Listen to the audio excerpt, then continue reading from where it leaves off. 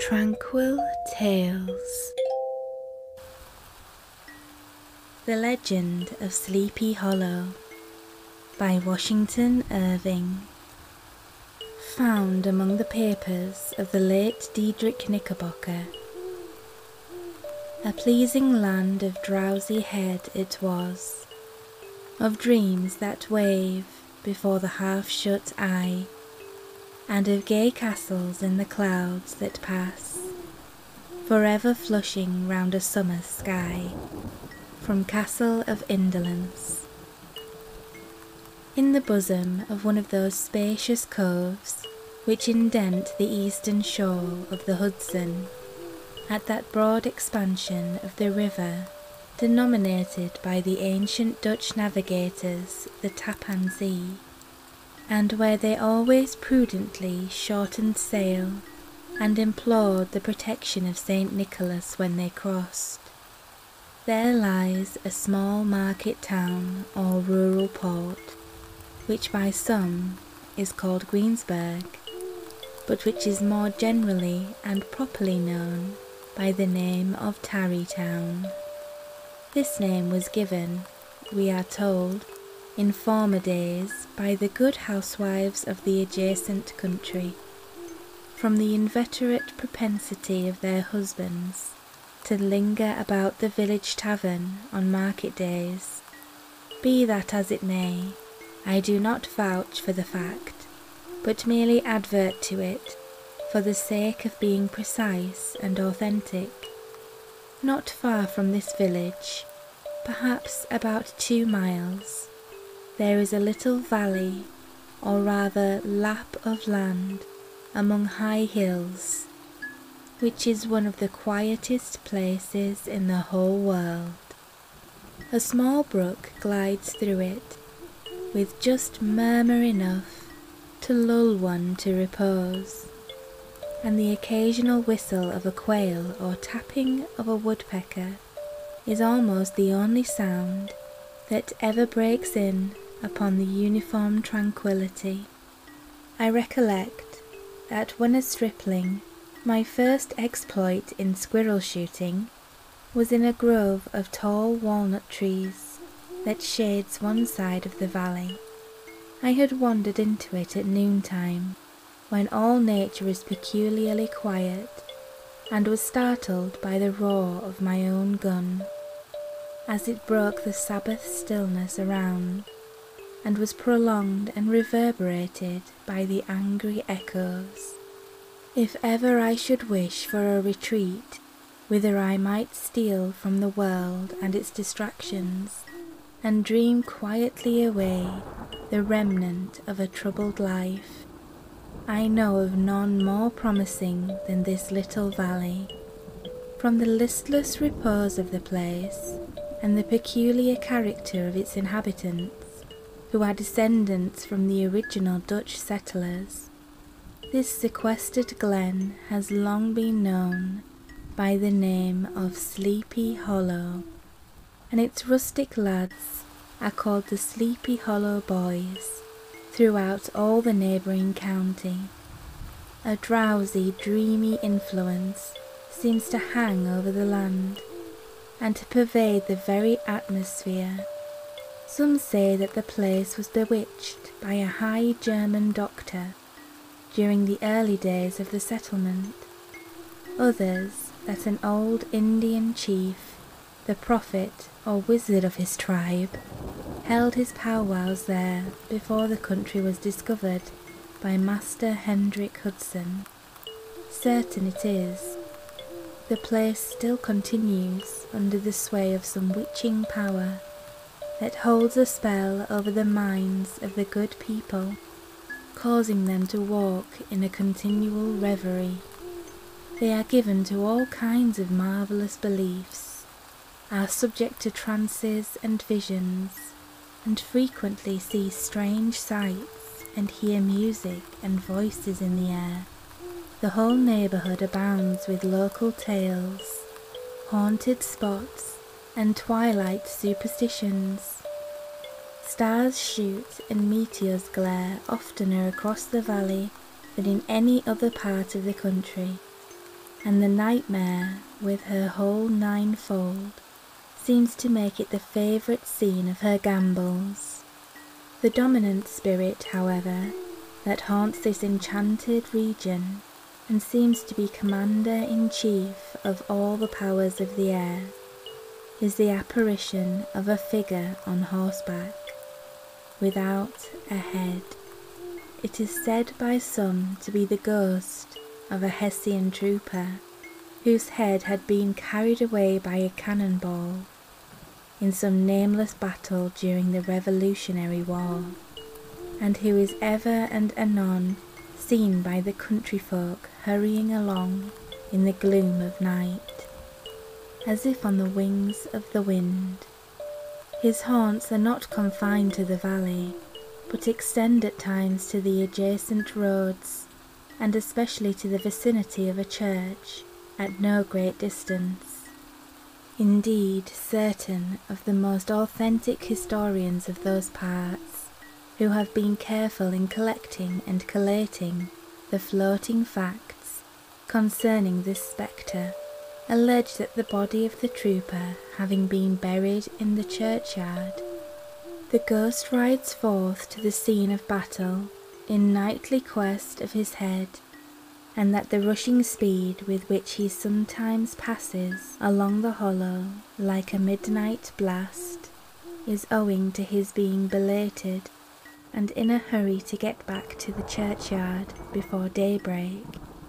Such is the general purport of this legendary superstition, which has furnished materials for many a wild story in that region of shadows, and the spectre is known at all the country firesides by the name of the headless horseman of Sleepy Hollow.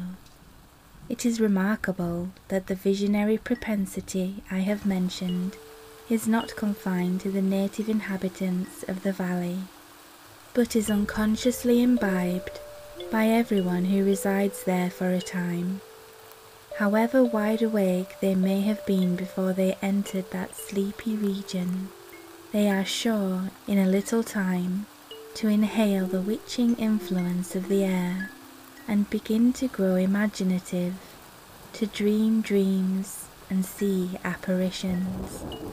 I mention this peaceful spot with all possible laud, for it is in such little retired Dutch valleys, found here and there embosomed in the great state of New York, that population, manners and customs remain fixed, while the great torrent of migration and improvement, which is making such incessant changes in other parts of this restless country, sweeps by them unobserved. They are like those little nooks of still water which border a rapid stream, where we may see the straw and bubble riding quietly at anchor, or slowly revolving in their mimic harbour, undisturbed by the rush of the passing current. Though many years have elapsed since I trod the drowsy shades of Sleepy Hollow, yet I question whether I should not still find the same trees and the same families vegetating in its sheltered bosom. In this by-place of nature there abode, in a remote period of American history, that is to say some 30 years since, a worthy wight of the name of Ichabod Crane, who sojourned, or as he expressed it, tarried, in Sleepy Hollow for the purpose of instructing the children of the vicinity. He was a native of Connecticut, a state which supplies the Union with pioneers for the mind as well as for the forest, and sends forth yearly its legions of frontier woodsmen and country schoolmasters. The cognomen of Crane was not inapplicable to his person. He was tall but exceedingly lank, with narrow shoulders, long arms and legs, hands that dangled a mile out of his sleeves, feet that might have served for shovels, and his whole frame most loosely hung together, His head was small and flat at top, with huge ears, large green glassy eyes and a long snipe nose, so that it looked like a weathercock perched upon his spindle neck to tell which way the wind blew.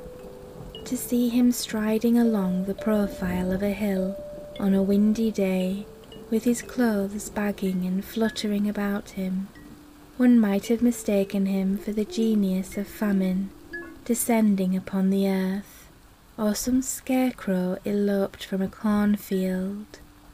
His schoolhouse was a low building of one large room, rudely constructed by logs, the windows partly glazed and partly patched with leaves of old copybooks.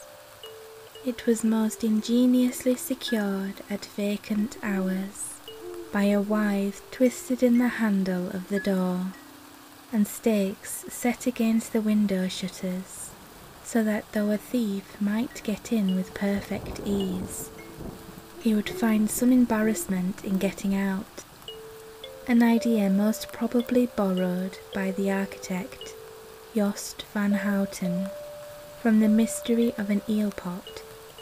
The schoolhouse stood in a rather lonely but pleasant situation, just at the foot of a woody hill, with a brook running close by and a formidable birch tree growing at one end of it. From hence the low murmur of his pupils' voices, conning over their lessons, might be heard in a drowsy summer's day, like the hum of a beehive, interrupted now and then by the authoritative voice of the master, in the tone of menace or command, or peradventure by the appalling sound of the birch, as he urged some tardy loiterer along the flowery path of knowledge. Truth to say, he was a conscientious man, and ever bore in mind the golden maxim, spare the rod and spoil the child. Ichabod Crane's scholars certainly were not spoiled. I would not have it imagined, however, that he was one of those cruel potentates of the school who joy in the smart of their subjects. On the contrary, he administered justice with discrimination rather than severity, taking the burden off the backs of the weak and laying it on those of the strong. Your mere puny stripling that winced at the least flourish of the rod was passed by with indulgence, but the claims of justice were satisfied by inflicting a double portion on some little tough, wrong-headed, broad-skirted Dutch urchin, who sulked and swelled and grew dogged and sullen beneath the birch. All this he called doing his duty by their parents, and he never inflicted a chastisement without following it by the assurance so consolatory to the smarting urchin that he would remember it and thank him for it the longest day he had to live. When school hours were over, he was even the companion and playmate of the larger boys, and on holiday afternoons would convoy some of the smaller ones home, who happened to have pretty sisters or good housewives for mothers, noted for the comforts of the cupboard. Indeed, it behooved him to keep on good terms with his pupils. The revenue arising from his school was small, and would have been scarcely sufficient to furnish him with daily bread, for he was a huge feeder, and though lank, had the dilating powers of an anaconda. But to help out his maintenance, he was, according to country custom in those parts, boarded and lodged at the houses of the farmers whose children he instructed. With these he lived successively a week at a time, thus going the rounds of the neighbourhood, with all his worldly effects tied up in a cotton handkerchief, that all this might not be too onerous on the purses of his rustic patrons, who are apt to consider the costs of schooling a grievous burden, and schoolmasters as mere drones. He had various ways of rendering himself both useful and agreeable. He assisted the farmers occasionally in the lighter labours of their farms, helped to make hay, mended the fences, took the horses to water, drove the cows from pasture, and cut wood for the winter fire. He laid aside, too, all the dominant dignity and absolute sway with which he lauded it in his little empire, the school, and became wonderfully gentle and ingratiating. He found favour in the eyes of the mothers by petting the children, particularly the youngest, and like the lion bold, which whilom so magnanimously the landed whole, he would sit with a child on one knee, and rock a cradle with his foot for whole hours together. In addition to his other vocations, he was the singing master of the neighbourhood, and picked up many bright shillings by instructing the young folks in psalmody. It was a matter of no little vanity to him on Sundays to take his station in front of the church gallery with a band of chosen singers, where, in his own mind, he completely carried away the psalm from the parson. Certain of it, his voice resounded far above all the rest of the congregation, and there were peculiar quavers still to be heard in that church, and which may even be heard half a mile off, quite to the opposite side of the mill pond, on a still Sunday morning, which are said to be legitimately descended from the nose of Ichabod Crane. Thus, by divers little makeshifts in that ingenious way which is commonly denominated by hook and by crook, the worthy pedagogue got on tolerably enough, and was thought by all who understood nothing of the labour of head work to have a wonderfully easy life of it.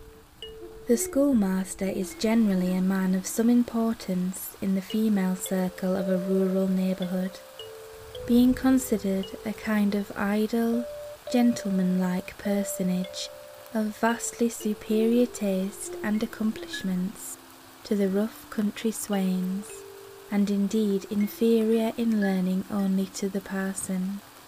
His appearance, therefore, is apt to occasion some little stir at the tea-table of a farmhouse, and the addition of a supernumerary dish of cakes or sweetmeats, or, peradventure, the parade of a silver teapot.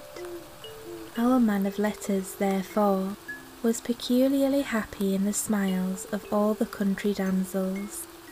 How he would figure among them in the churchyard, being between services on Sundays, gathering grapes for them from the wild vines that overran the surrounding trees, reciting for their amusement all the epitaphs on the tombstones, or sauntering with a whole bevy of them along the banks of the adjacent mill pond, while the more bashful country bumpkins hung sheepishly back, envying his superior elegance and address.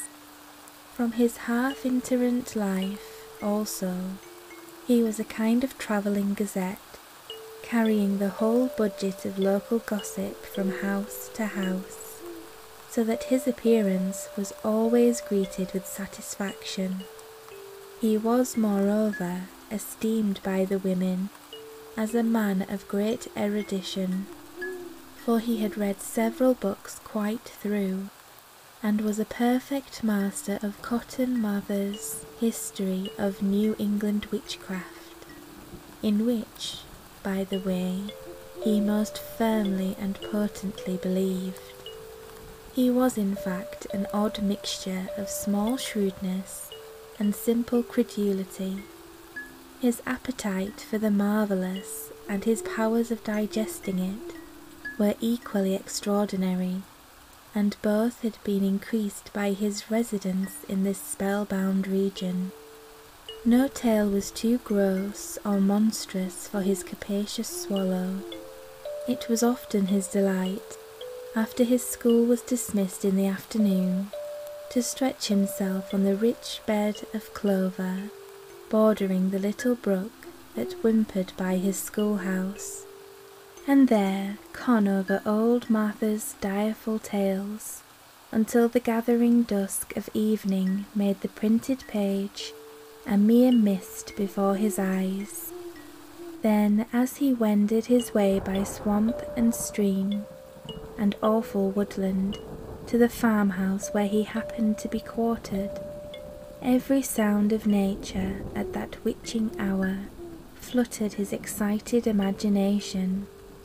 The moan of the whip-poor-will from the hillside, the boding cry of the tree-toad, that harbinger of storm, the dreary hooting of the screech-owl, or the sudden rustling in the thicket of birds frightened from their roost. The fireflies, too, which sparkled most vividly in the darkest places, now and then startled him, as one of uncommon brightness would stream across his path, and if by chance a huge blockhead of a beetle came winging its blundering flight against him, the poor varlet was ready to give up the ghost, with the idea that he was struck with a witch's token. His only resource on such occasions, either to drown thought or drive away evil spirits, was to sing psalm tunes, and the good people of Sleepy Hollow, as they sat by their doors of an evening, were often filled with awe at hearing his nasal melody, in linked sweetness long drawn out, floating from the distant hill or along the dusky road. Another of his sources of fearful pleasure was to pass long winter evenings with the old Dutch wives, as they sat spinning by the fire, with a row of apples roasting and spluttering along the hearth, and listened to their marvellous tales of ghosts and goblins, and haunted fields, and haunted brooks, and haunted bridges, and haunted houses, and particularly of the headless horseman, or galloping Hessian of the Hollow, as they sometimes called him. He would delight them equally by his anecdotes of witchcraft, and of the direful omens and portentous sights and sounds in the air, which prevailed in the earlier times of Connecticut, and would frighten them woefully with speculations upon comets and shooting stars, and with the alarming fact that the world did absolutely turn round, and that they were half the time topsy-turvy. But if there was a pleasure in all this, while snugly cuddling in the chimney corner of a chamber that was all of a ruddy glow from the crackling wood fire, and where, of course, no spectre dared to show its face, it was dearly purchased by the terrors of his subsequent walk homewards. What fearful shapes and shadows beset his path, amidst the dim and ghastly glare of a snowy night! With what wistful look did he eye every trembling ray of light streaming across the waste fields from some distant window! How often was he appalled by the shrub covered with snow, which, like a sheeted spectre, beset his very path! How often did he shrink with curdling awe at the sound of his own steps on the frosty crust beneath his feet, and dread to look over his shoulder, lest he should behold some uncouth being tramping close behind him, and how often was he thrown into complete dismay by some rushing blast howling among the trees, in the idea that it was the galloping Hessian on one of his nightly scourings. All these, however, were mere terrors of the night, phantoms of the mind that walk in darkness, and though he had seen many spectres in his time, and been more than once beset by Satan in divers shapes, in his lonely perambulations, yet daylight put an end to all these evils, and he would have passed a pleasant life of it, in despite of the devil and all his works, if his path had not been crossed by a being that causes more perplexity to mortal man than ghosts, goblins, and the whole race of witches put together, and that was a woman. Among the musical disciples who assembled one evening in each week to receive his instructions in psalmody was Katrina Van Tassel, the daughter and only child of a substantial Dutch farmer. She was a blooming lass of fresh 18, plump as a partridge, ripe and melting, and rosy-cheeked as one of her father's peaches, and universally famed, not merely for her beauty, but her vast expectations. She was withal a little of a coquette, as might be perceived even in her dress, which was a mixture of ancient and modern fashions, as most suited to set off her charms. She wore the ornaments of pure yellow gold, which her great-great-grandmother had brought over from Sardom, the tempting stomacher of the olden time, and withal a provokingly short petticoat to display the prettiest foot and ankle in the country round.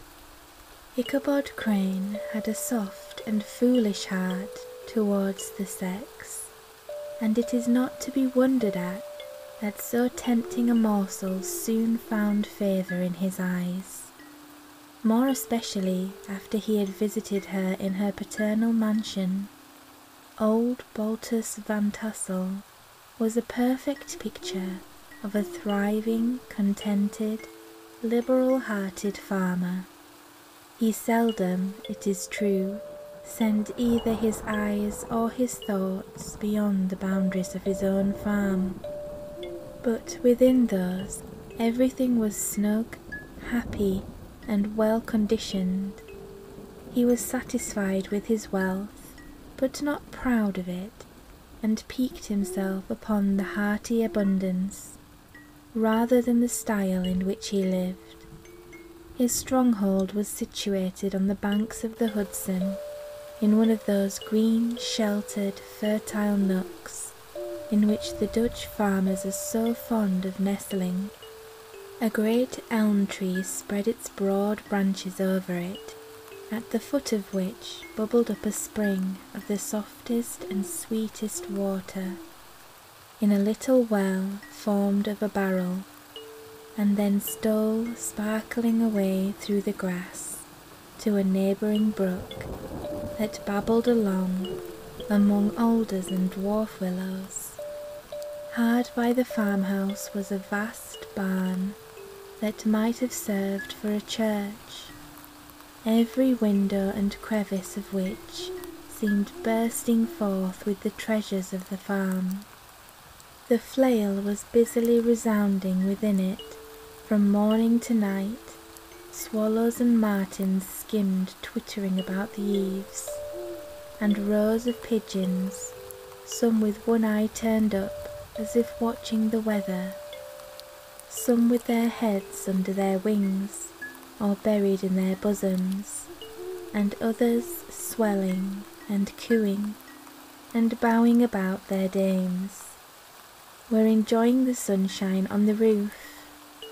Sleek unwieldy porkers were grunting in the repose and abundance of their pens, from whence sallied forth now and then troops of sucking pigs, as if to sniff the air. A stately squadron of snowy geese were riding in an adjoining pond, convoying whole fleets of ducks. Regiments of turkeys were gobbling through the farmyard, and guinea fowls fretting about it, like ill-tempered housewives, with their peevish contented cry. Before the barn door strutted the gallant cock, that pattern of a husband, a warrior and a fine gentleman, clapping his burnished wings and crowing in the pride and gladness of his heart, sometimes tearing up the earth with his feet, and then generously calling his ever-hungry family of wives and children to enjoy the rich morsel which he had discovered. The pedagogue's mouth watered as he looked upon this sumptuous promise of luxurious winter fare. In his devouring mind's eye, he pictured to himself every roasting pig running about with a pudding in his belly and an apple in his mouth.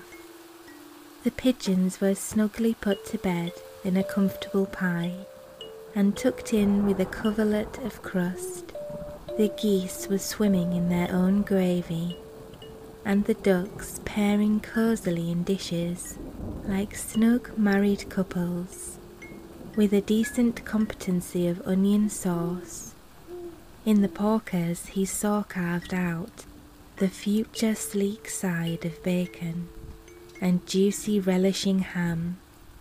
Not a turkey but he beheld daintily trussed up, with its gizzard under its wing, and peradventure a necklace of savoury sausages, and even bright Chanticleer himself lay sprawling on his back in a side dish with uplifted claws, as if craving that quarter which his chivalrous spirit disdained to ask while living. As the enraptured Ichabod fancied all this, and as he rolled his great green eyes over the fat meadow lands, the rich fields of wheat, of rye, of buckwheat, and Indian corn, and the orchards burdened with ruddy fruit, which surrounded the warm tenement of Van Tassel, his heart yearned after the damsel who was to inherit these domains, and his imagination expanded with the idea how they might be readily turned into cash, and the money invested in immense tracts of wild land and shingle palaces in the wilderness. Nay, his busy fancy already realized his hopes, and presented to him the blooming Katrina, with a whole family of children, mounted on the top of a wagon, loaded with household trumpery, with pots and kettles dangling beneath. And he beheld himself bestriding a pacing mare, with a colt at her heels, setting out for Kentucky, Tennessee, or the Lord knows where. When he entered the house, the conquest of his heart was complete. It was one of those spacious farmhouses, with high-ridged but lowly sloping roofs, built in the style handed down from the first Dutch settlers, the low projecting eaves forming a piazza along the front, capable of being closed up in bad weather. Under this were hung flails, harness, various utensils of husbandry, and nets for fishing in the neighbouring river. Benches were built along the sides for summer use, and a great spinning wheel at one end, and a churn at the other, showed the various uses to which this important porch might be devoted. From this piazza, the wondering Ichabod entered the hall, which formed the centre of the mansion, and the place of usual residence. Here rows of resplendent pewter ranged on a long dresser dazzled his eyes.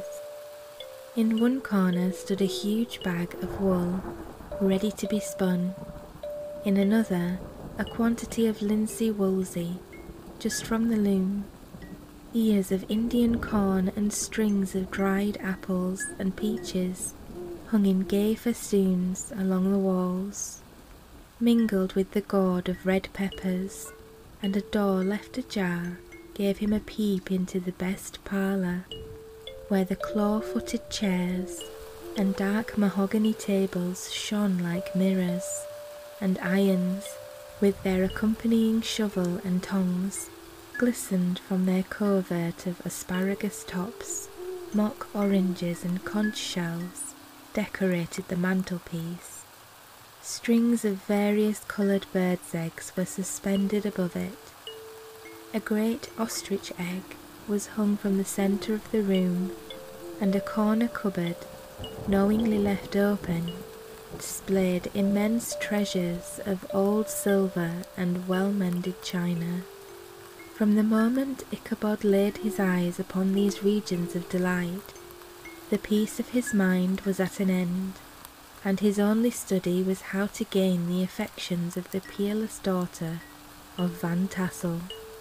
In this enterprise, however, he had more real difficulties than generally fell to the lot of a knight-errant of yore, who seldom had anything but giants, enchanters, fiery dragons, and such like easily conquered adversaries to contend with, and had to make his way merely through gates of iron and brass, and walls of adamant, to the castle keep, where the lady of his heart was confined, all which he achieved as easily as a man would carve his way to the centre of a Christmas pie.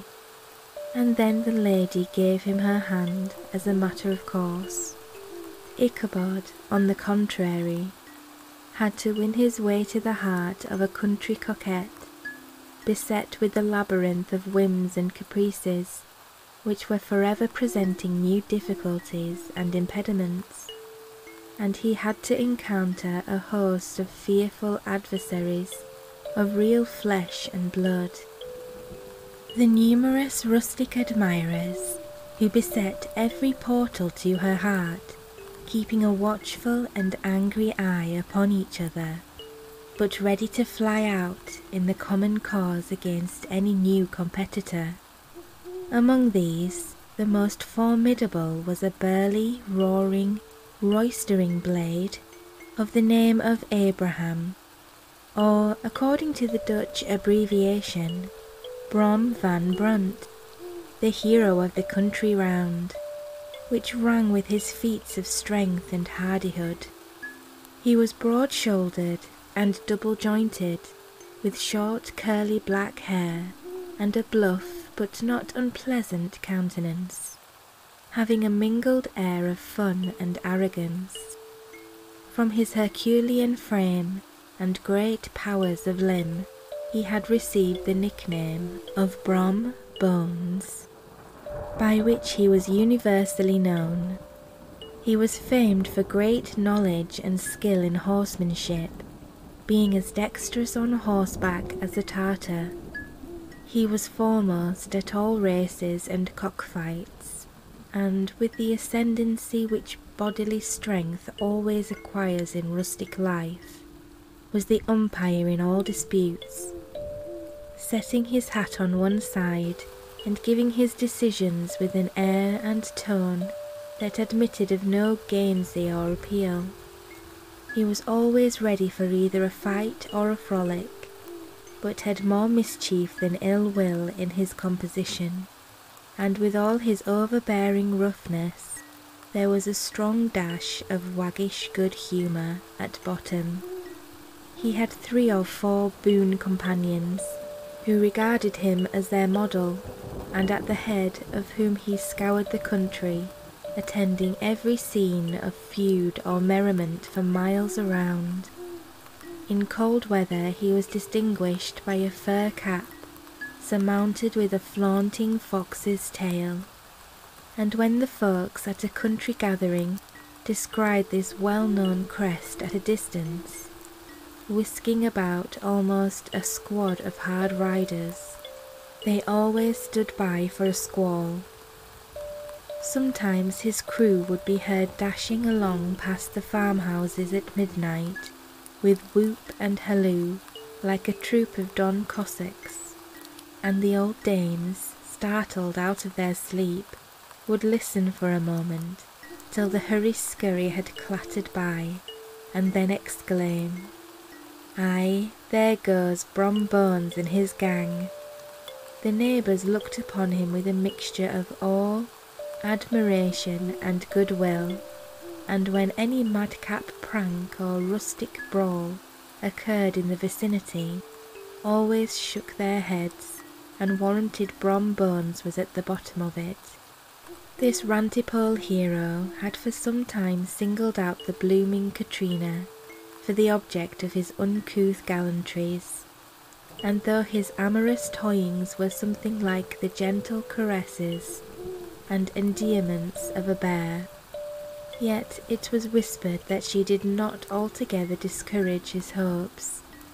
Certain it is, his advances were signals for rival candidates to retire, who felt no inclination to cross a lion in his armours, insomuch that when his horse was seen tied to Van Tassel's paling on a Sunday night, a sure sign that his master was courting, or as it is termed, sparking, within, all other suitors passed by in despair, and carried the war into other quarters.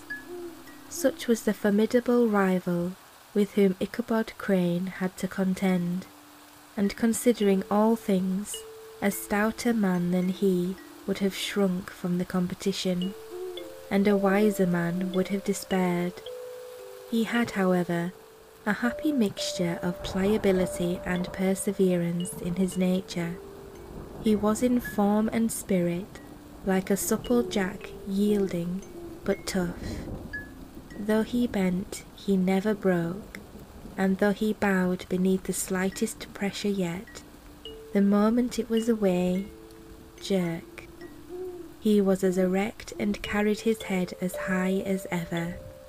To have taken the field openly against his rival would have been madness, for he was not a man to be thwarted in his amours, any more than that stormy lover, Achilles.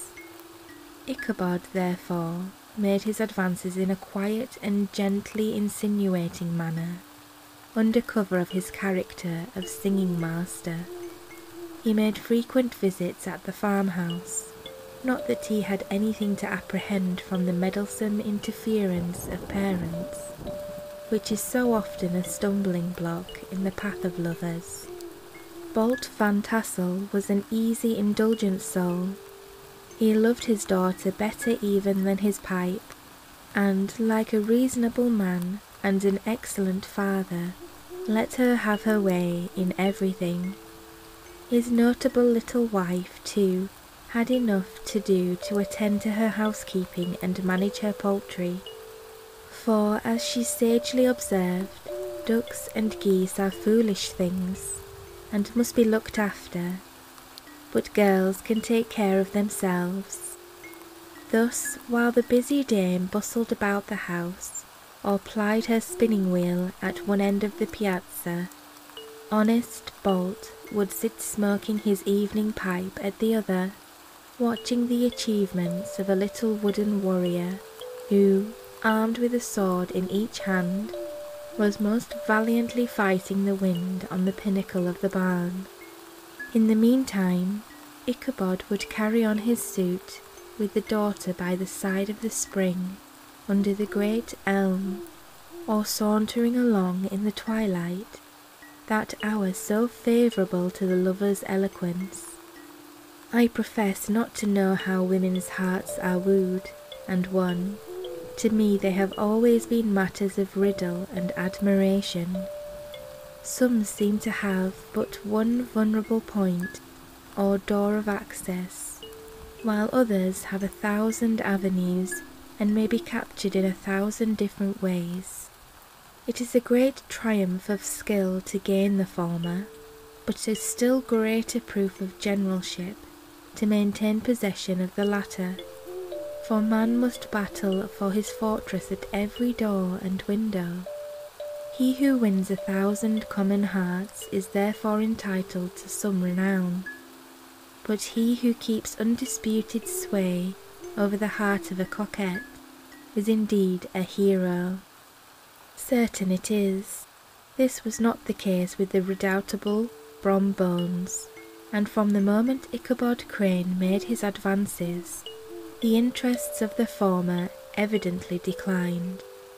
His horse was no longer seen tied to the palings on Sunday nights, and a deadly feud gradually arose between him and the preceptor of Sleepy Hollow.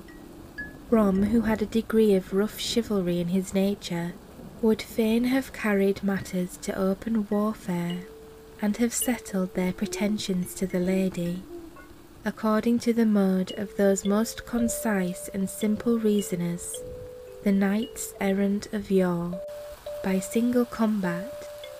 But Ichabod was too conscious of the superior might of his adversary to enter the lists against him. He had overheard a boast of Bones that he would double the schoolmaster up and lay him in a shelf of his own schoolhouse, and he was too wary to give him an opportunity. There was something extremely provoking in this obstinately pacific system. It left Brom no alternative but to draw upon the funds of rustic waggery in his disposition, and to play off boorish practical jokes upon his rival. Ichabod became the object of whimsical persecution to Bones and his gang of rough riders. They harried his hitherto peaceful domains, smoked out his singing school by stopping up the chimney, broke into the schoolhouse at night, in spite of his formidable fastenings of withe and window stakes, and turned everything topsy-turvy, so that the poor schoolmaster began to think all the witches in the country held their meetings there. But what was still more annoying, Brom took all opportunities of turning him into ridicule in presence of his mistress, and had a scoundrel dog whom he taught to whine in the most ludicrous manner, and introduced as a rival of Ichabod's, to instruct her in psalmody. In this way matters went on for some time, without producing any material effect on the relative situations of the contending powers.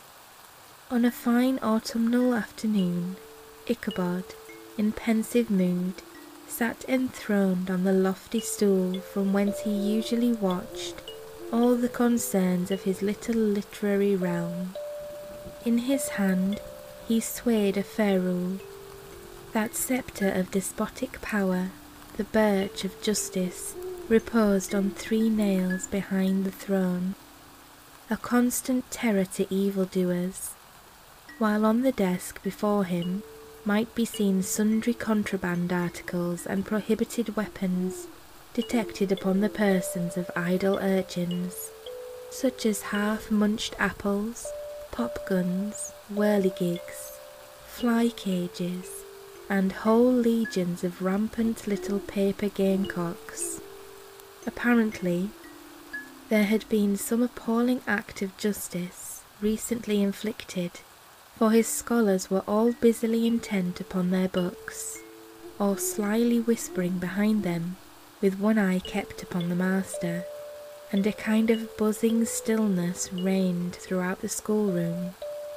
It was suddenly interrupted by the appearance of a negro in tow-cloth jacket and trousers, a round crowned fragment of a hat like the cap of Mercury, and mounted on the back of a ragged, wild, half-broken colt, which he managed with a rope by way of halter.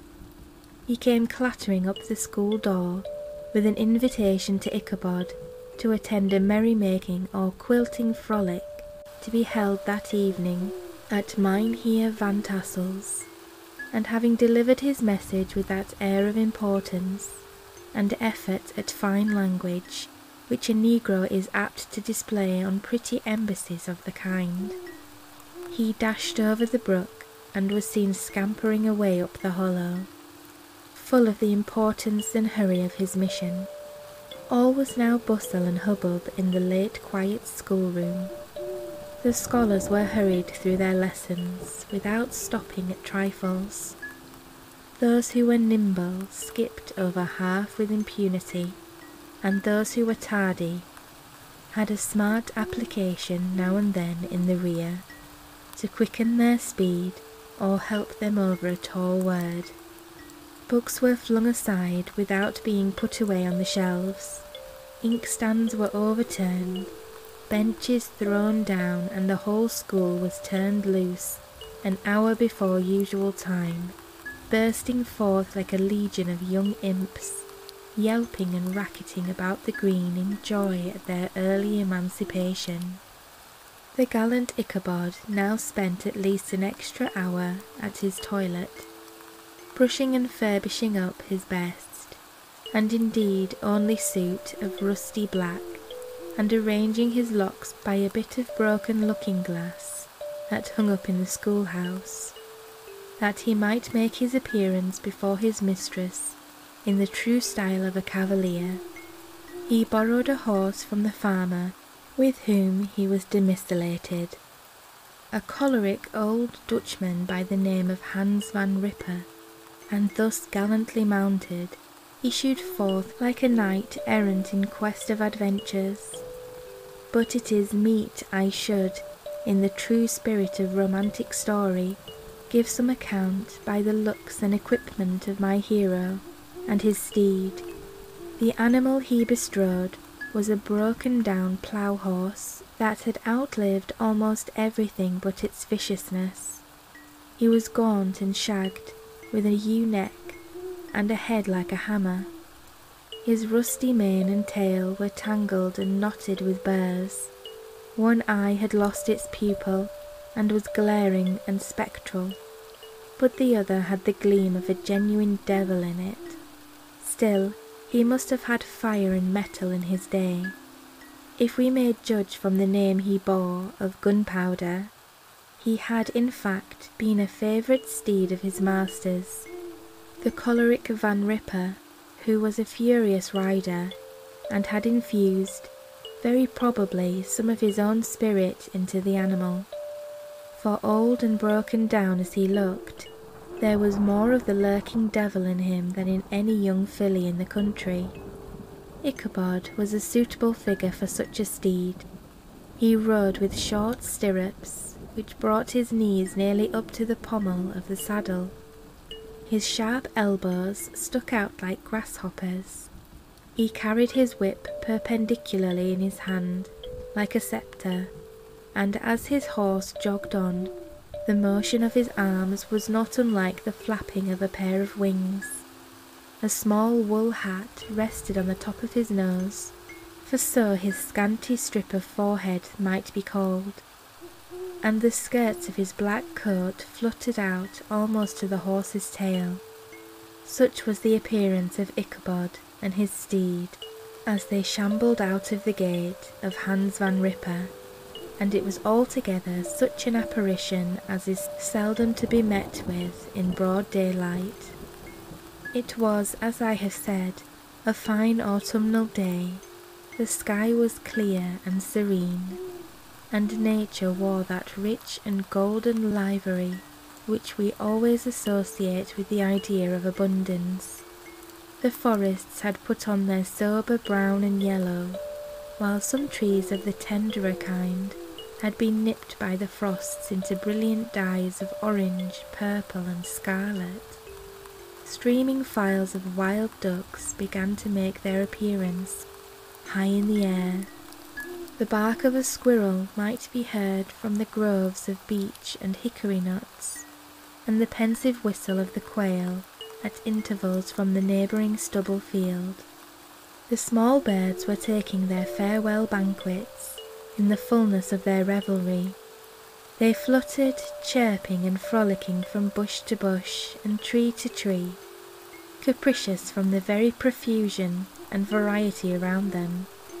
There was the honest cock robin with favourite game of stripling sportsman, with its loud querulous note, and the twittering blackbirds flying in sable clouds, and the golden-winged woodpecker with his crimson crest, his broad black gorget and splendid plumage, and the cedar bird with its red-tipped wings and yellow-tipped tail, and its little Montero cap of feathers, and the blue jay, that noisy coxcomb, in his grey light blue coat and white underclothes, screaming and chattering, nodding and bobbing and bowing, and pretending to be on good terms with every songster in the grove. As Ichabod jogged slowly on his way, his eye ever open to every symptom of culinary abundance, ranged with delight over the treasures of jolly autumn. On all sides he beheld vast store of apples, some hanging in oppressive opulence on the trees, some gathered into baskets and barrels for the market, others heaped up in rich piles for the cider press. Farther on, he beheld great fields of Indian corn, with its golden ears peeping from their leafy coverts, and holding out the promise of cakes and hasty pudding, and the yellow pumpkins lying beneath them, turning up their fair round bellies to the sun, and giving ample prospects of the most luxurious of pies. And anon he passed the fragrant buckwheat fields, breathing the odour of the beehive, and as he beheld them, soft anticipations stole over his mind, of dainty slapjacks, well buttered, and garnished with honey or treacle, by the delicate little dimpled hand of Katrina Van Tassel. Thus feeding his mind with many sweet thoughts and sugared suppositions, he journeyed along the sides of a range of hills, which look out upon some of the goodliest scenes of the mighty Hudson. The sun gradually wheeled his broad disk down to the west. The wide bosom of the Tappan Zee lay motionless and glassy, excepting that here and there a gentle undulation waved and prolonged the blue shadow of the distant mountain. A few amber clouds floated in the sky, without a breath of air to move them. The horizon was a fine golden tint, changing gradually into a pure apple green, and from that into the deep blue of Midhaven. A slanting ray lingered on the woody crests of the precipices that overhung some parts of the river, giving greater depth to the dark grey and purple of their rocky sides. A sloop was loitering in the distance, dropping slowly down with the tide, her sail hanging uselessly against the mast, and as the reflection of the sky gleamed along the still water, it seemed as if the vessel was suspended in the air. It was toward evening that Ichabod arrived at the castle of the Heer Van Tassel, which he found thronged with the pride and flower of the adjacent country. Old farmers, a spare leathern-faced race, in homespun coats and breeches, blue stockings, huge shoes, and magnificent pewter buckles, their brisk, withered little dames, in close-crimped caps, long-waisted short gowns, homespun petticoats with scissors and pincushions, and gay calico pockets hanging on the outside.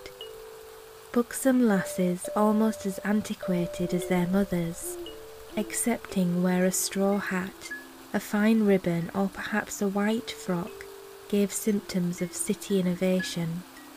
The sons in short square-skirted coats, with rows of stupendous brass buttons, and their hair generally queued in the fashion of the times. especially if they could procure an eel skin for the purpose, it being esteemed throughout the country as a potent nourisher and strengthener of the hair.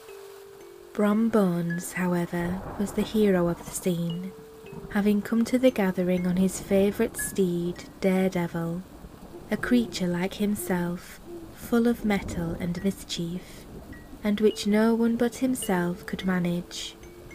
He was in fact noted for preferring vicious animals, given to all kinds of tricks, which kept the rider in constant risk of his neck, for he held a tractable, well-broken horse as unworthy as a lad of spirit. Fain would I pause to dwell upon the world of charms that burst upon the enraptured gaze of my hero, as he entered the state parlour of Van Tassel's mansion, not those of the bevy of buxom lasses with their luxurious display of red and white, but the ample charms of a genuine Dutch country tea-table in the sumptuous time of autumn. Such heaped up platters of cakes of various and almost indescribable kinds, known only to experienced Dutch housewives. There was the doughty doughnut, the tender olykoek, and the crisp and crumbling cruller, sweet cakes and short cakes, ginger cakes and honey cakes, and the whole family of cakes. And then there were apple pies, and peach pies, and pumpkin pies, besides slices of ham and smoked beef, and moreover delectable dishes of preserved plums, and peaches, and pears, and quinces, not to mention broiled shad, and roasted chickens, together with bowls of milk and cream, all mingled higgledy-piggledy, pretty much as I have enumerated them, with the motherly teapot sending up its clouds of vapour from the midst. Heaven bless the mark! I want breath and time to discuss this banquet as it deserves, and am too eager to get on with my story. Happily, Ichabod Crane was not in so great a hurry as his historian, but did ample justice to every dainty. He was a kind and thankful creature, whose heart dilated in proportion as his skin was filled with good cheer, and whose spirits rose with eating, as some men's do with drink. He could not help, too, rolling his large eyes round him as he ate, and chuckling with the possibility that he might one day be lord of all this scene of almost unimaginable luxury and splendour.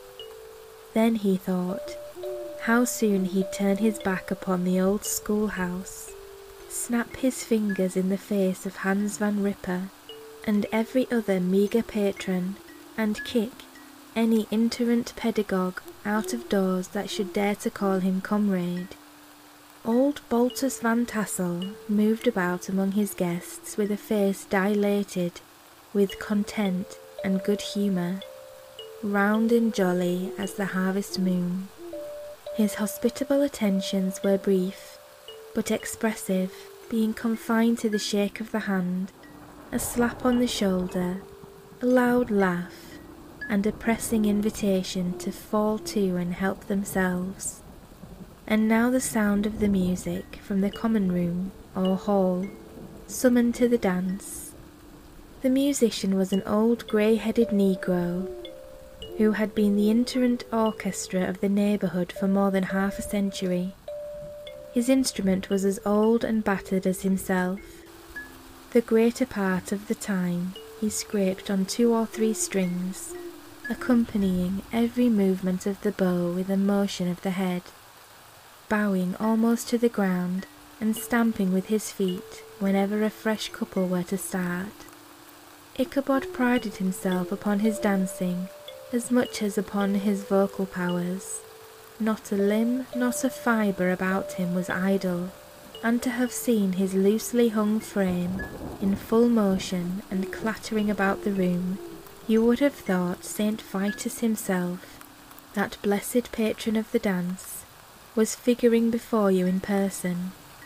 He was the admiration of all the negroes, who, having gathered of all ages and sizes from the farm and the neighbourhood, stood forming a pyramid of shining black faces at every door and window, gazing with delight at the scene, rolling their white eyeballs and showing grinning rows of ivory from ear to ear.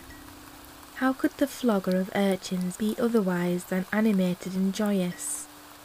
The lady of his heart was his partner in the dance, and smiling graciously in reply to all his amorous oglings, while Brom Bones, sorely smitten with love and jealousy, sat brooding by himself in one corner.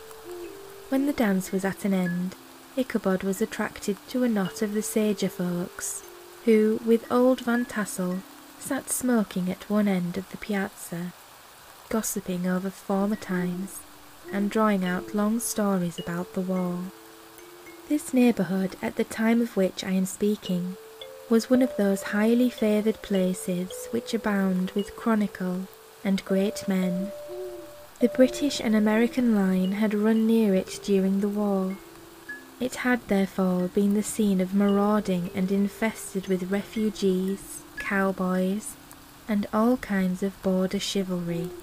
Just sufficient time had elapsed to enable each storyteller to dress up his tale with a little becoming fiction, and in the indistinctness of his recollection to make himself the hero of every exploit. There was the story of Doffu Marting, a large blue-bearded Dutchman who had nearly taken a British frigate with an old iron 9-pounder from a mud breastwork, only that his gun burst at the 6th discharge. And there was an old gentleman who shall be nameless, being too rich a mynheer to be lightly mentioned, who in the Battle of White Plains, being an excellent master of defence, parried a musket ball with a small sword, insomuch that he absolutely felt it whiz around the blade, and glance off the hilt, in proof of which he was ready at any time to show the sword, with the hilt a little bent. There were several more that had been equally great in the field, not one of whom but was persuaded that he had a considerable hand in bringing the war to a happy termination. But all these were nothing to the tales of ghosts and apparitions that succeeded. The neighbourhood is rich in legendary treasures of the kind. Local tales and superstitions thrive best in these sheltered, long-settled retreats, but are trampled underfoot by the shifting throng that forms the population of most of our country places. Besides, there is no encouragement for ghosts in most of our villages, for they have scarcely had time to finish their first nap and turn themselves in their graves before their surviving friends have travelled away from the neighbourhood, so that when they turn out at night to walk their rounds, they have no acquaintances left to call upon. This is perhaps the reason why we so seldom hear of ghosts, except in our long-established Dutch communities.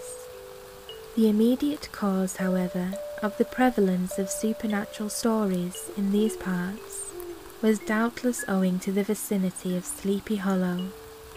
There was a contagion in the very air that blew from the haunted region. It breathed forth an atmosphere of dreams and fancies, infecting all the land. Several of the Sleepy Hollow people were present at Van Tassel's, and as usual were doling out their wild and wonderful legends. Many dismal tales were told about funeral trains, and mourning cries, and wailings heard and seen about the great tree where the unfortunate Major Andre was taken, and which stood in the neighbourhood. Some mention was made also of the woman in white that haunted the dark glen at Raven Rock, and was often heard to shriek on winter nights before a storm, having perished there in the snow. The chief part of the stories, however, turned upon the favourite spectre of Sleepy Hollow, the headless horseman, who had been heard several times of late, patrolling the country, and, it was said, tethered his horse nightly among the graves in the churchyard. The sequestered situation of this church seems almost to have made it a favourite haunt of troubled spirits. It stands on a knoll surrounded by locust trees and lofty elms, from among which its decent whitewashed walls shine modestly forth, like Christian purity beaming through the shades of retirement. A gentle slope descends from it to a silver sheet of water, bordered by high trees, between which peeps may be caught at the blue hills of the Hudson. To look upon its grass-grown yard, where the sunbeams seem to sleep so quietly, one would think that there at least the dead might rest in peace. On one side of the church extends a wide woody dell, along which raves a large brook, among broken rocks and trunks of fallen trees. Over a deep black part of the stream, not far from the church, was formerly thrown a wooden bridge. The road that led to it and the bridge itself were thickly shaded by overhanging trees, which cast a gloom about it, even in the daytime, but occasioned a fearful darkness at night. Such was one of the favourite haunts of the headless horseman, and the place where he was most frequently encountered. The tale was told of old Brewer, a most heretical disbeliever in ghosts, how he met the horseman returning from his foray into Sleepy Hollow, and was obliged to get up behind him, how they galloped over bush and brake, over hill and swamp, until they reached the bridge, when the horseman suddenly turned into a skeleton, threw over bower into the brook, and sprang away over the treetops with a clap of thunder. The story was immediately matched by a thrice marvellous adventure of Brom Bones, who made light of the galloping Hessian. As an arrant jockey, he affirmed that on returning one night from the neighbouring village of Sing Sing, he had been overtaken by this midnight trooper, that he had offered to race with him for a bowl of punch, and should have won it too, for Daredevil beat the goblin horse all hollow. But just as they came to the church bridge, the Hessian bolted and vanished in a flash of fire. All these tales, told in that drowsy undertone with which men talk in the dark, the countenances of the listeners only now and then receiving a casual gleam from the glare of a pipe, sank deep in the mind of Ichabod. He repaid them in kind with large extracts from his invaluable author Cotton Mather, and added many marvellous events that had taken place in his native state of Connecticut, and fearful sights which he had seen in his nightly walks about Sleepy Hollow. The revel now gradually broke up.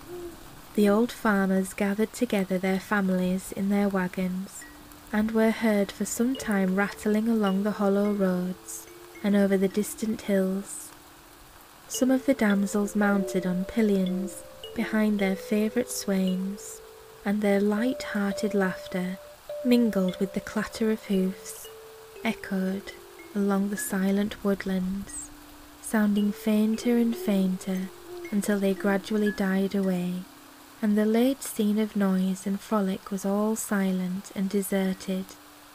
Ichabod only lingered behind, according to the custom of country lovers, to have a tete-a-tete with the heiress, fully convinced that he was now on the high road to success.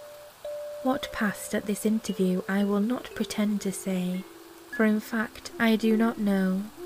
Something, however, I fear me, must have gone wrong, for he certainly sallied forth, after no very great interval, with an air quite desolate and chapfallen.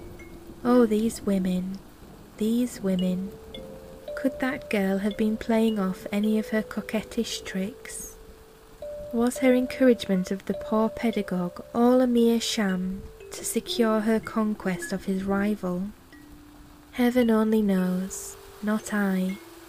Let it suffice to say, Ichabod stole forth with the air of one who had been sacking a hen roost rather than a fair lady's heart, without looking to the right or left to notice the scene of rural wealth on which he had so often gloated. He went straight to the stable, and with several hefty cuffs and kicks, roused his steed most uncourteously from the comfortable quarters in which he was soundly sleeping, dreaming of mountains of corn and oats, and whole valleys of timothy and clover.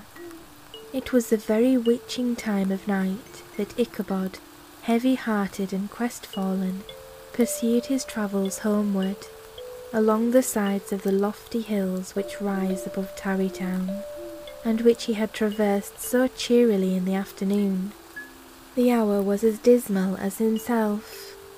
Far below him the Tappan Zee spread its dusky and indistinct waste of waters, with here and there the tall mast of a sloop riding quietly at anchor under the land. In the dead hush of midnight, he could even hear the barking of the watchdog from the opposite shore of the Hudson, but it was so vague and faint as only to give an idea of his distance from this faithful companion of man. Now and then, too, the long-drawn crowing of a cock, accidentally awakened, would sound far, far off, from some farmhouse away among the hills, but it was like a dreaming sound in his ear. No signs of life occurred near him, but occasionally the melancholy chirp of a cricket, or perhaps the guttural twang of a bullfrog from a neighbouring marsh, as if sleeping uncomfortably and turning suddenly in his bed. All the stories of ghosts and goblins that he had heard in the afternoon now came crowding upon his recollection. The night grew darker and darker. The stars seemed to sink deeper in the sky, and driving clouds occasionally hid them from his sight. He had never felt so lonely and dismal. He was, moreover, approaching the very place where many of the scenes of the ghost stories had been laid. In the centre of the road stood an enormous tulip tree, which towered like a giant above all the other trees of the neighbourhood, and formed a kind of landmark. Its limbs were gnarled and fantastic, large enough to form trunks for ordinary trees, twisting down almost to the earth, and rising again into the air. It was connected with the tragical story of the unfortunate André, who had been taken prisoner hard by, and was universally known by the name of Major André's tree. The common people regarded it with a mixture of respect and superstition, partly out of sympathy for the fate of its ill-starred namesake, and partly for the tales of strange sights and doleful lamentations told concerning it. As Ichabod approached this fearful tree, he began to whistle.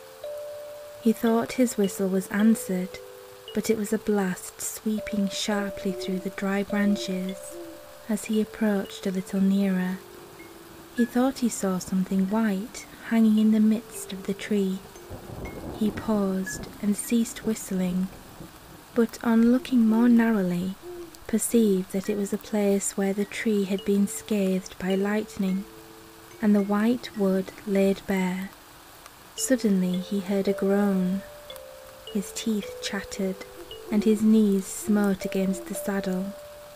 It was but the rubbing of one huge bough upon another, as they were swayed about by the breeze. He passed the tree in safety, but new perils lay before him. About 200 yards from the tree, a small brook crossed the road and ran into a marshy and thickly wooded glen, known by the name of Wiley's Swamp. A few rough logs laid side by side served for a bridge over this stream. On that side of the road where the brook entered the wood, a group of oaks and chestnuts matted thick with wild grapevines threw a cavernous gloom over it. To pass this bridge was the severest trial. It was at this identical spot that the unfortunate Andre was captured, and under the covert of those chestnuts and vines, where the sturdy yeoman concealed who surprised him. This has ever since been considered a haunted stream, and fearful are the feelings of the schoolboy who has to pass it alone after dark. As he approached the stream, his heart began to thump. He summoned up, however, all his resolution, gave his horse half a score of kicks in the ribs, and attempted to dash briskly across the bridge. But instead of starting forward, the perverse old animal made a lateral movement and ran broadside against the fence. Ichabod, whose fears increased with the delay, jerked the reins on the other side and kicked lustily with the contrary foot. It was all in vain. His steed started, it is true, but it was only to plunge to the opposite side of the road into a thicket of brambles and alder bushes. The schoolmaster now bestowed both whip and heel upon the starveling ribs of old Gunpowder, who dashed forward, snuffling and snorting, but came to a stand just by the bridge, with a suddenness that had nearly sent his rider sprawling over his head. Just at this moment, a plashy tramp by the side of the bridge caught the sensitive ear of Ichabod. In the dark shadow of the grove, on the margin of the brook, he beheld something huge, misshapen and towering. It stirred not, but seemed gathered up in the gloom, like some gigantic monster ready to spring upon the traveller. The hair of the affrighted pedagogue rose above his head with terror. What was to be done? To turn and fly was now too late, and besides, what chance was there of escaping ghost or goblin, if such it was, which could ride upon the wings of the wind?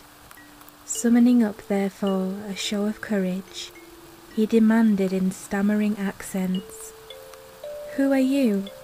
He received no reply. He repeated his demand in a still more agitated voice.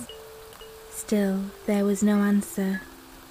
Once more he cudgelled the sides of the inflexible Gunpowder, and shutting his eyes, broke forth with involuntary fervour into a psalm tune. Just then the shadowy object of alarm put itself in motion, and with a scramble and a bound stood at once in the middle of the road.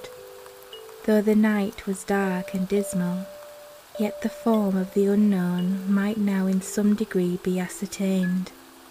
He appeared to be a horseman of large dimensions, and mounted on a black horse of powerful frame. He made no offer of molestation or sociability, but kept aloof on one side of the road, jogging along on the blind side of old Gunpowder, who had now got over his fright and waywardness. Ichabod, who had no relish for this strange midnight companion, and bethought himself of the adventure of Brom Bones with the galloping Hessian, now quickened his steed in hopes of leaving him behind. The stranger, however, quickened his horse to an equal pace, Ichabod pulling up, and fell into a walk, thinking to lag behind. The other did the same. His heart began to sink within him. He endeavoured to resume his psalm tune, but his parched tongue clove to the roof of his mouth, and he could not utter a stave. There was something in the moody and dogged silence of this pertinacious companion that was mysterious and appalling. It was soon fearfully accounted for, on mounting a rising ground which brought the figure of his fellow traveller in relief against the sky. Gigantic in height, and muffled in a cloak. Ichabod was horror-struck on perceiving that he was headless, but his horror was still more increased on observing that the head, which should have rested on his shoulders, was carried before him on the pommel of his saddle. His terror rose in desperation. He rained a shower of kicks and blows upon Gunpowder, hoping by a sudden movement to give his companion the slip, but the spectre started full jump with him. Away then they dashed through thick and thin, stones flying and sparks flashing at every bound. Ichabod's flimsy garments fluttered in the air, and he stretched his long, lank body away over his horse's head in the eagerness of his flight. They had now reached the road which turns off to Sleepy Hollow, but Gunpowder, who seemed possessed with a demon, instead of keeping up it, made an opposite turn and plunged headlong downhill to the left. This road leads through a sandy hollow shaded by trees for about a quarter of a mile, where it crosses the bridge famous in goblin story, and just beyond swells the green knoll on which stands the whitewashed church. As yet the panic of the steed had given his unskilful rider an apparent advantage in the chase, but just as he had got halfway through the hollow, the girths of the saddle gave way, and he felt it slipping from under him. He seized it by the pommel and endeavoured to hold it firm, but in vain, and had just time to save himself by clasping old Gunpowder round the neck, when the saddle fell to the earth, and he heard it trampled underfoot by his pursuer. For a moment the terror of Hans Van Ripper's wrath passed across his mind, for it was his Sunday saddle, but this was no time for petty fears.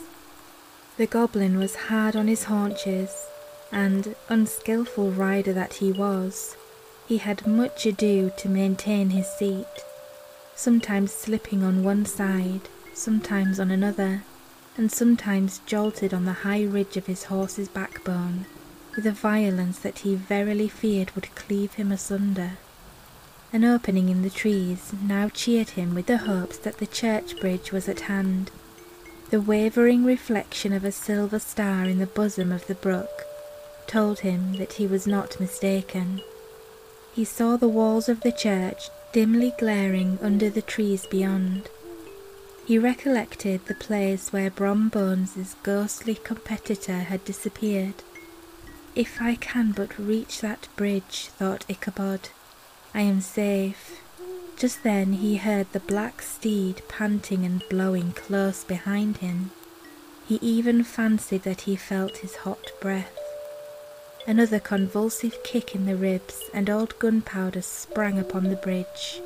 He thundered over the resounding planks. He gained the opposite side, and now Ichabod cast a look behind to see if his pursuer should vanish, according to the rule, in a flash of fire and brimstone. Just then he saw the goblin rising in his stirrups, and in the very act of hurling his head at him. Ichabod endeavoured to dodge the horrible missile, but too late. It encountered his cranium with a tremendous crash. He was tumbled headlong into the dust, and Gunpowder, the black steed, and the goblin rider passed by like a whirlwind. The next morning the old horse was found without his saddle, and with the bridle under his feet, soberly cropping the grass at his master's gate. Ichabod did not make his appearance at breakfast. Dinner hour came, but no Ichabod. The boys assembled at the schoolhouse and strolled idly about the banks of the brook, but no schoolmaster. Hans Van Ripper now began to feel some uneasiness about the fate of poor Ichabod and his saddle. An inquiry was set on foot, and after diligent investigation they came upon his traces. In one part of the road leading to the church was found the saddle trampled in the dirt, the tracks of horses' hooves deeply dented in the road, and evidently at furious speed, were traced to the bridge, beyond which, on the bank of a broad part of the brook, where the water ran deep and black, was found the hat of the unfortunate Ichabod, and close beside it a shattered pumpkin. The brook was searched, but the body of the schoolmaster was not to be discovered. Hans Van Ripper, as executor of his estate, examined the bundle which contained all his worldly effects. They consisted of 2 shirts and a half, 2 stocks for the neck, a pair or 2 of worsted stockings, an old pair of corduroy small clothes, a rusty razor, a book of psalm tunes full of dog's ears, and a broken pitch pipe. As to the books and furniture of the schoolhouse, they belonged to the community, excepting Cotton Mather's History of Witchcraft, a New England almanac, and a book of dreams and fortune-telling, in which last was a sheet of foolscap much scribbled and blotted in several fruitless attempts to make a copy of verses in honour of the heiress of Van Tassel. These magic books and poetic scroll were forthwith consigned to the flames by Hans Van Ripper, who from that time forward determined to send his children no more to school, observing that he never knew any good come of this same reading and writing. Whatever money the schoolmaster possessed, and he had received his quarter's pay but a day or 2 before, he must have had about his person at the time of his disappearance. The mysterious event caused much speculation at the church on the following Sunday. Knots of gazers and gossips were collected in the churchyard, at the bridge, and at the spot where the hat and pumpkin had been found. The stories of Brewer, of Bones, and a whole budget of others were called to mind, and when they had diligently considered them all, and compared them with the symptoms of the present case, they shook their heads and came to the conclusion that Ichabod had been carried off by the galloping Hessian. As he was a bachelor and in nobody's debt, nobody troubled his head any more about him. The school was removed to a different quarter of the hollow, and another pedagogue reigned in his stead. It is true, an old farmer who had been down to New York on a visit, several years after, and from whom this account of the ghostly adventure was received, brought home the intelligence that Ichabod Crane was still alive, that he had left the neighbourhood partly through fear of the goblin and Hans Van Ripper, and partly in mortification at having been suddenly dismissed by the heiress, that he had changed his quarters to a distant part of the country, had kept school and studied law at the same time, had been admitted to the bar, turned politician, electioneered, written for the newspapers, and finally had been made a justice of the £10 court. Brom Bones, too, who shortly after his rival's disappearance conducted the blooming Katrina in triumph to the altar, was observed to look exceedingly knowing whenever the story of Ichabod was related, and always burst into a hearty laugh at the mention of the pumpkin, which led some to suspect that he knew more about the matter than he chose to tell. The old country wives, however, who were the best judges of these matters, maintain to this day that Ichabod was spirited away by supernatural means, and it is a favourite story often told about the neighbourhood, round the winter evening fire. The bridge became more than ever an object of superstitious awe, and that may be the reason why the road has been altered of late years, so as to approach the church by the border of the mill pond.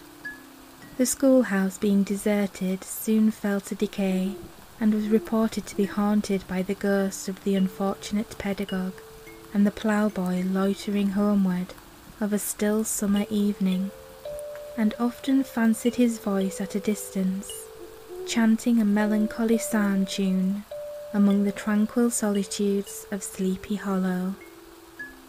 Postscript, found in the handwriting of Mr. Knickerbocker.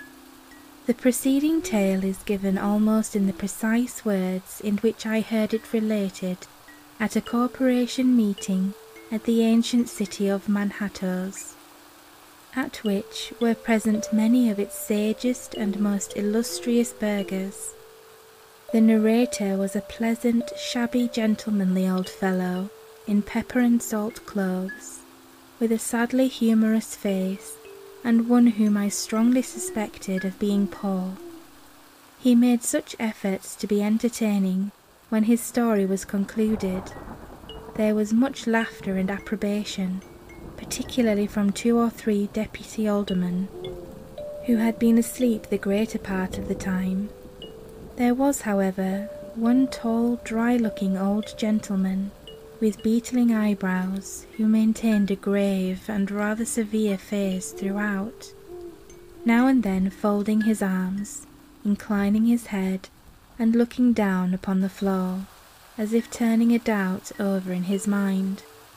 He was one of your wary men, who never laugh but upon good grounds, when they have reason and law on their side. When the mirth of the rest of the company had subsided, and silence was restored, he leaned one arm on the elbow of his chair, and sticking the other akimbo, demanded, with a slight but exceedingly sage motion of the head and contraction of the brow, what was the moral of the story, and what it went to prove. The storyteller, who was just putting a glass of wine to his lips as a refreshment after his toils, paused for a moment, looked at his inquirer with an air of infinite deference, and, lowering the glass slowly to the table, observed that the story was intended most logically to prove that there is no situation in life but has its advantages and pleasures, provided we will but take a joke as we find it.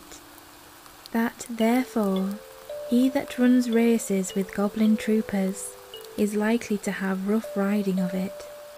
Ergo, for a country schoolmaster to be refused the hand of a Dutch heiress is a certain step to high preferment in the state.